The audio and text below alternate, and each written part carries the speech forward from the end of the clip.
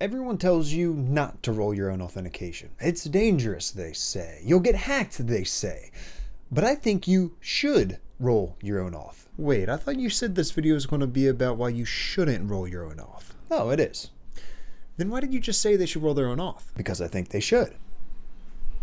You see why I'm confused, right? No, not really. You're saying they should roll their own auth. Yep. And you're saying they shouldn't roll their own auth. Mm-hmm. You're saying opposite things. Yes. Please explain. I think everyone should build their own auth if they want to learn about authentication. It's a great thing to, as a developer, to rebuild these common pieces of software, like a text editor or an HTTP server or an authentication service, because it allows you to thoroughly understand how these things work, and also just overall makes you a better developer. You learn the mechanics, you learn the pitfalls of certain implementations, and it helps you understand what's under the hood and how these things actually work. But when it comes to rolling your own authentication, maybe you don't roll your own. And I know this is a hot button topic. Everybody seems to have their own strong opinion. You'll hear everything from users aren't comfortable trusting a third party to users aren't comfortable trusting their data with you on your app if you were to roll your own. I mean, this is sensitive data. And it's kind of like if you wanted to insert a credit card into just some random website of who knows how reputable the company is, but they don't have Stripe or they don't have PayPal or banking info if they don't have Plaid. Obviously, there are alternatives to those, but I feel more comfortable when I know I'm using something like that and it bypasses Billy Bob, the owner of X application. Well, not X application, that's Twitter. You get Y application. I just don't know how secure it is as a user, and I don't even know how secure it is as the developer, because there's a whole lot when it comes to rolling your own auth. We're actually going to talk about how to go about rolling your own auth in this video too. The thing is, when you do, you have to conform to industry standards. You have to stay up to date and always update your code, and any bugs or something happens, well, then you're liable. It's you and only you. I have some amazing stories of big companies with lots of really good developers, from Equifax, where they had a $700 million settlement, as well as Facebook. They had a $5 billion settlement, and even more examples with LinkedIn and Yahoo. But how about we first take a look at how everything that goes into rolling your own authentication system. First things first, user registration. When a new user signs up, a really important part is that you have to figure out how to securely store their password. And what you can do, luckily you don't have to come up with your own hashing algorithm. You can use something like Argon 2, which is the current, as of, what month is it? November 2024 OWASP recommendation. It allows you to salt and pepper the password, hash the password, and securely store the password. Salting, by the way, is when you add a random string to the password before you hash it, so that all hashes stored are in fact unique. Otherwise, if you use password 123, which I hope you don't, but if you use password 123 and I use password 123 and there is no salt and it's just straight up hashing, our hash codes or hash values are going to be the same. And then you have hackers who use a rainbow table, and then one crack will now open up every other user with that same hash because,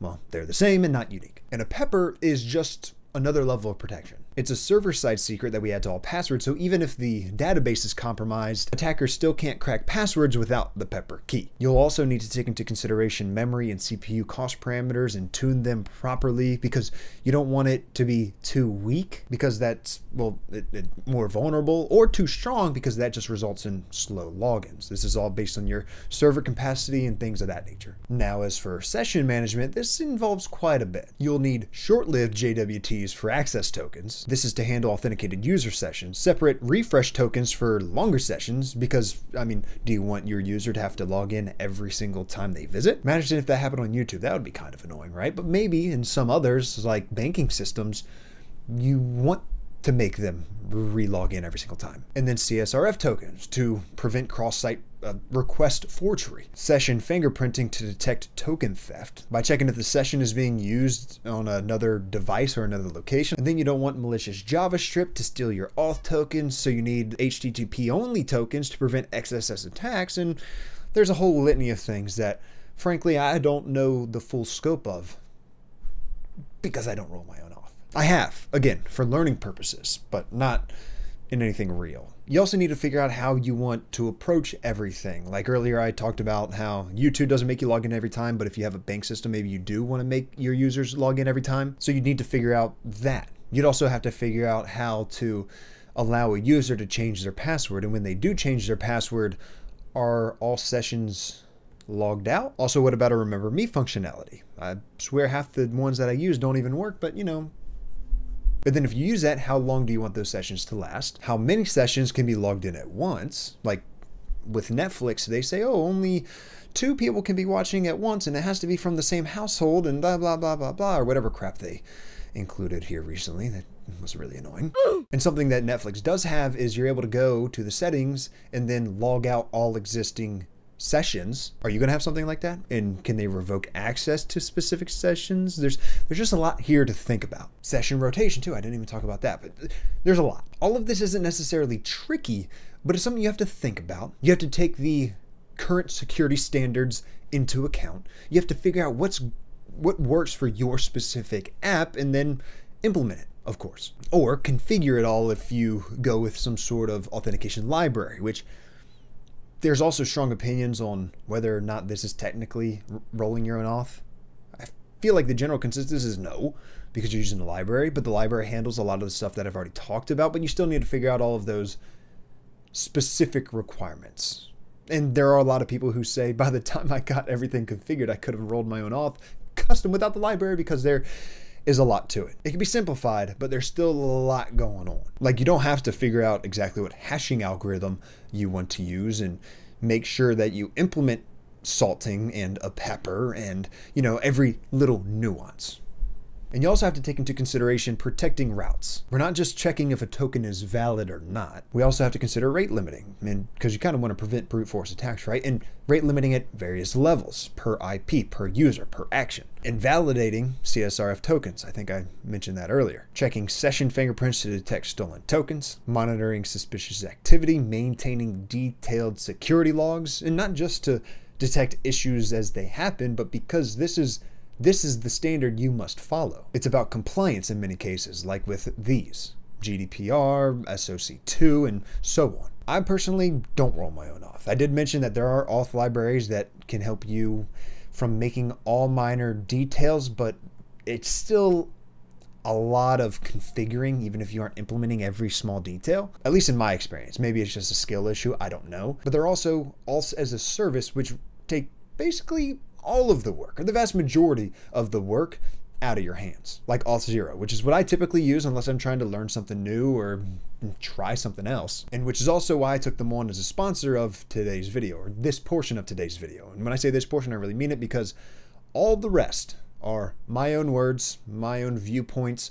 Whether you think they're correct or not, that's on me. I'm just kind of sharing my experience and what I've learned and trying to roll my own auth and then doing research beyond that. Anyway, let me tell you a bit about Auth0. Basically, you don't have to worry about the implementation of anything I just went over. And you get enterprise-grade authentication from developers whose sole focus is just that. And all you have to do to add auth to your app is this. Yep, very easy. And what Auth0 has actually done is rolled out a new and improved free plan for developers and small teams. You get 25,000 monthly active users, which is insane for a free tier, plus unlimited social connections for things like sign in with Google or GitHub, and you can use your own custom domain to brand that entire flow. But the second most important part, security. With Auth0, you don't have to worry about all of the compliance in that aspect. They take care of that for you. And they've enhanced their built-in defenses, including brute force protection and suspicious IP throttling. But actually, I said that was the second. The actual most important part, you don't need a credit card to get started. The only reason you'd need one is if you obviously go up to the next plan, but for the free plan, in order to verify a custom domain. But that's just for verification. You still won't get charged, so you can rest easy at night. So if you want to check out Auth0, click the link in the top of the description, tell them I sent you, in order to learn more and give them a try. Okay, now about those authentication mishaps by those huge companies that I mentioned earlier in this video.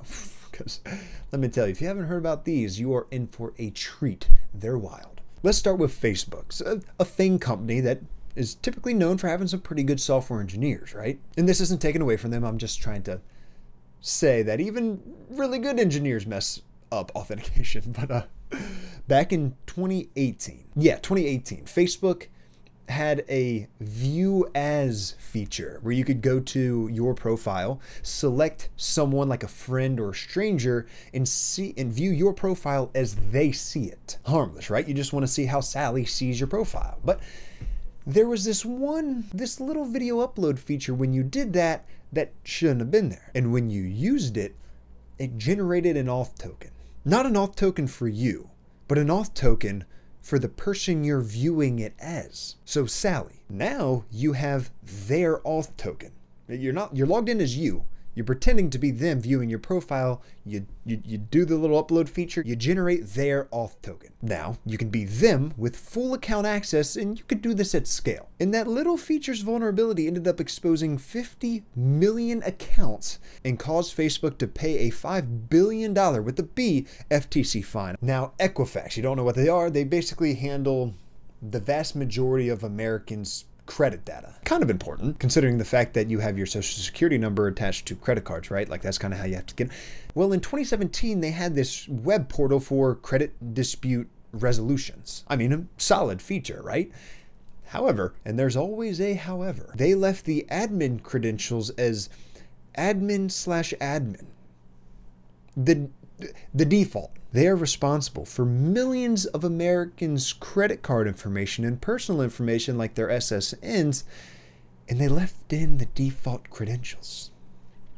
147 million people had their data exposed, including their name, their address, their social security number, their credit card numbers, their birthdays, everything, or at least a lot of it. And as a result, Equifax had to pay $700 million as a settlement. I feel like y'all are going to accuse me of trying to scare you into not rolling your own auth. I'm just stating facts. I'm sorry. If you want to roll your own auth, by all means. I do not care what you do. I'm just sharing the research that I found when attempting to roll my own auth, as well as from everything from the worst that can go wrong, like these stories that cost hundreds of millions to billions of dollars. Obviously, I'm not Facebook or Equifax, which is good in the sense that I won't be fined that much money, but not good in the sense that I'm not going to be as good of a developer as them, especially when they have teams and teams focusing on this type of stuff, right? So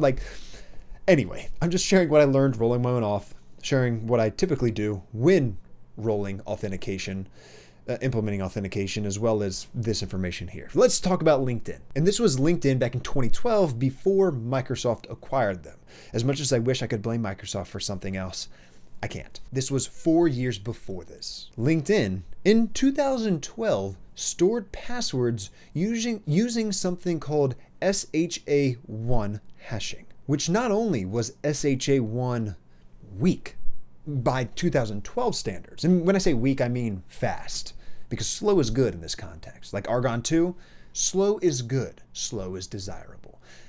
SHA-1 fast, weak. And not only was it weak by 2012 standards, they didn't even have salt. There was no salting there was no random string added to the password before hashing, so they had identical hash values stored. And of course, there's no pepper. If there's no salt, there's not going to be any pepper. And what ended up happening was 167 million accounts being exposed. And for whatever reason, that's a lot of users. That's a lot of users, but for whatever reason, it only cost them $1.25 million, which is still a lot of money, but not like relative to the others. But now I want to talk about the worst of all, ever, Yahoo. At least the worst of all in terms of the scale, as well as the worst authentication of all. Because I don't know if the Yahoo one is necessarily worse than the Equifax one, because that was social security numbers and credit card numbers and all of that stuff. Anyway, Yahoo's was the gnarliest. It was the absolute worst. It was just years and years and years of poor security practices, just piling up one after another after another after another, to the point where 3 billion accounts were compromised, which is, by the way, every single Yahoo account at the time. All of them. This is all thanks to weak password storage, bad session management, reused encryption keys. This was at how to mess up Auth speedrun. And they won the speedrun, not they lost $350 million of valuation before Verizon bought them out, and I think $112.5 million in settlements. Sorry, $117.5 million settlement. And again, I'm not sharing the complexity of rolling your own Auth or all of these stories to scare you away from doing it. Again, I encourage you to do it. Dive in. If you feel confident after doing it a couple times for a couple different apps and you can test it here and do that, by all means, just make sure you're in compliance. There's a lot of testing. I just wanted to share, again, my viewpoint, my experiences, and my research. Obviously, the Facebook and all that isn't my experience, but it's an interesting story. Just whatever you do, make sure you make an educated decision, fully educated decision, not just educated decision, but you're educated on whatever you're deciding, right? Whatever service you use, whatever library you use, whatever compliance, like your compliances that you must implement, all of it. Sorry, I know I'm being redundant at this point. It's just, I want to drive this point home. Just do your own research, because after all, this isn't even about you. This is about your users. And there's really nothing more important than your users in the privacy, the security, I should say, of their information in your app. Subscribe for more content like this. You have a good one.